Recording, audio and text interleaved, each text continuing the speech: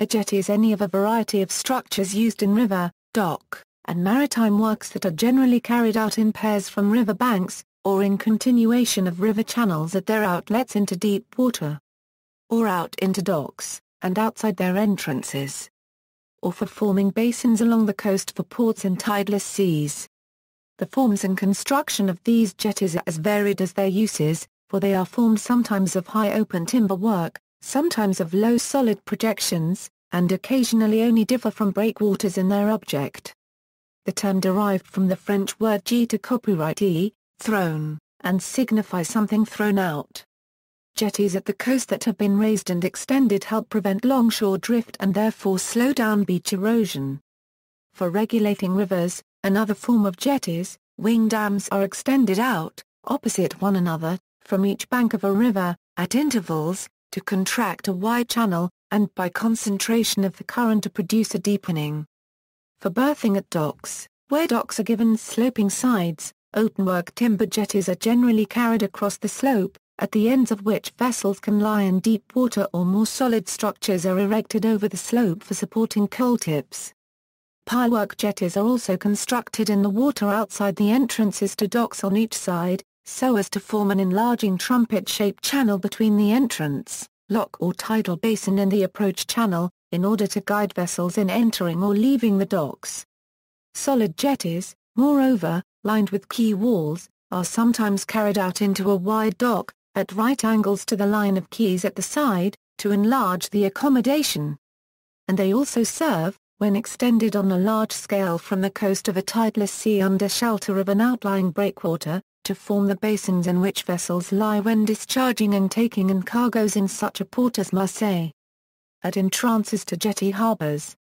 The approach channel to some ports situated on sandy coasts is guided and protected across the beach by parallel jetties, made solid up to a little above low water of neap tides, on which open timber work is erected, provided with a planked platform at the top raised above the highest tides. The channel between the jetties was originally maintained by tidal scour from low-lying areas close to the coast, and subsequently by the current from sluicing basins. But it is now often considerably deepened by sand pump dredging. It is protected to some extent by the solid portion of the jetties from the inroad of sand from the adjacent beach, and from the leveling action of the waves. While the upper open portion serves to indicate the channel and to guide the vessels, if necessary. The bottom part of the older jetties, in such long-established jetty ports as Calais, Dunkirk and Ostend, was composed of clay or rubble stone, covered on the top by fascine work or pitching, but the deepening of the jetty channel by dredging and the need that arose for its enlargement led to the reconstruction of the jetties at these ports. The Nez jetties at Dunkirk were founded in the sandy beach, by the aid of compressed air, at a depth of 22.75 feet. Below low water of spring tides. And their solid masonry portion, on a concrete foundation, was raised 50 feet above low water of neap tides. At lagoon outlets, a small tidal rise spreading tidal water over a large expanse of lagoon or inland backwater causes the influx and efflux of the tide to maintain a deep channel through a narrows no longer confined by a bank on each side, becomes dispersed, and owing to the reduction of its scouring force, is no longer able at a moderate distance from the shore effectually to resist the action of tending to form a continuous beach in front of the outlet. Hence a bar is produced that diminishes the available depth in the approach channel.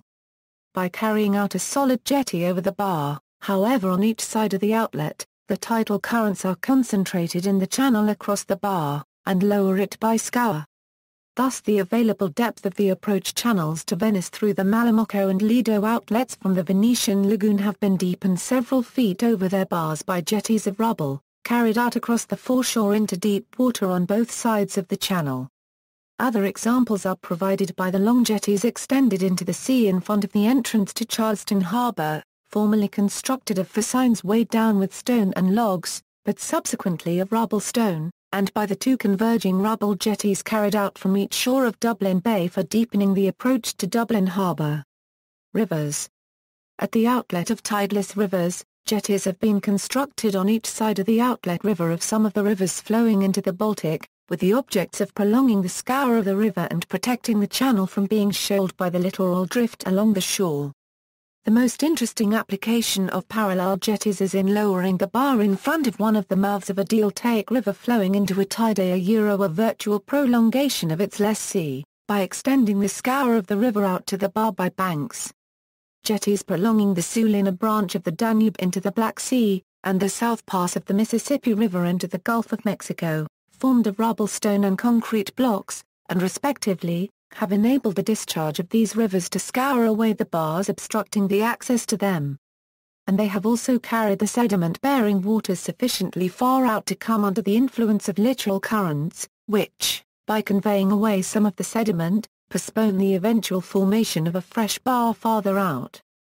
At the mouth of tidal rivers, where a river is narrow near its mouth, has a generally feeble discharge and a small tidal range, the sea is liable on an exposed coast to block up its outlet during severe storms.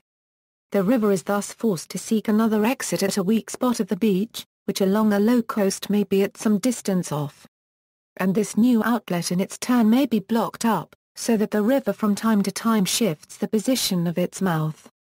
This inconvenient cycle of changes may be stopped by fixing the outlet of the river at a suitable site, by carrying a jetty on each side of this outlet across the beach, thereby concentrating its discharge in a definite channel and protecting the mouth from being blocked up by littoral drift.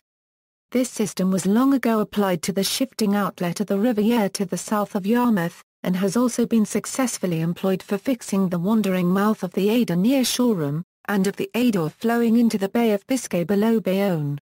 When a new channel was cut across the Hoek van Holland to provide a straighter and deeper outlet channel for the River Maas, forming the approach channel to Rotterdam, low, broad, parallel jetties, composed of fascine mattresses weighted with stone, were carried across the foreshore into the sea on either side of the new mouth of the river, to protect the jetty channel from littoral drift, and cause the discharge of the river to maintain it out to deep water.